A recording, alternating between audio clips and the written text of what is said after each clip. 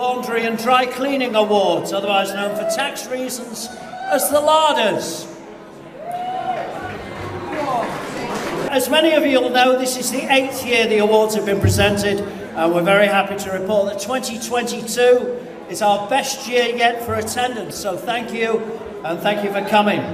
352 awards, and as there are just over 300 of you in the audience, if you don't win one, you're perfectly entitled to feel absolutely gutted.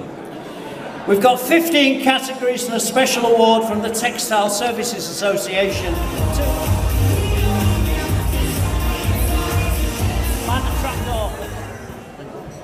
Thank you. In case you haven't noticed, when you win your award, smile. So be optimistic, do your hair now. Thank you, Paul. Congratulations. Next up, it's our Green Impact Award. See, that's how it's done. He was ready, he was keen, he was walking as I introduced him. Take note. Paul, the microphone's yours, sir. Good evening, everyone. Always a pleasure to be here. Thank you, Simon Venny. I'm usually opposed to anything with the word Chelsea winning on it, but in this case, Chelsea Green Ballet, they deserve it. Congratulations to them. There's a bit of northern bias there, I'm sorry. Smart guys!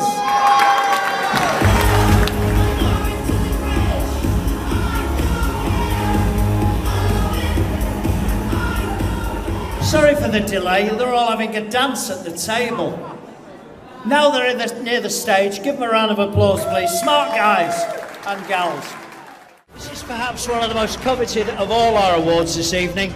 It's in recognition of the contribution made by an individual throughout his or her working career in the textile care industry. Ladies and gentlemen, the Lifetime Contribution Award 2022, Chris Folks. Let's hear it.